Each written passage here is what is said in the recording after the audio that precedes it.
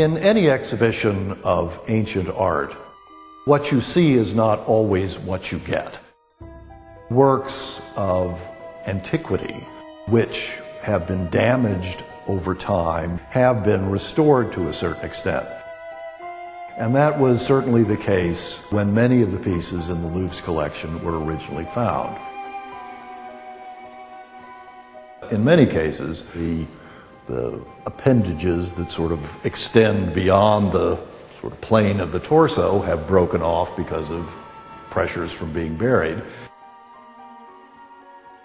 For many artworks here in the Louvre, since our collection is very old, we have objects that have been repaired in ancient times, in modern times as well, and conservation issues here are about do we keep the modern parts that have been aided in modern times, or do we not? There's a work in the Roman art from the Louvre which features a full-scale statue of Emperor Trajan. Here we have a statue of Trajan that's been restored in modern times, I mean when it was in the Borghese collection in Italy. They found many pieces that were indeed broken, and they found a head of Trajan, and they found the body of Trajan. And the head does not belong to the body. The arm here is also an addition, and a part of the left arm as well. There is really no evidence that the head of Trajan actually belonged to the body of Trajan.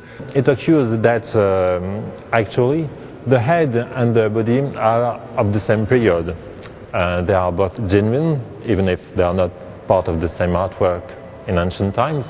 If we think of paintings in every museum in the world, they have been restored to a certain extent. If you took off all of the modern restorations or in painting, there would be gaps, there would be holes, there would be losses, and obviously the paintings wouldn't look as they present themselves today. These artworks, even if it's not completely Roman regular artworks, is quite interesting because it has a long history.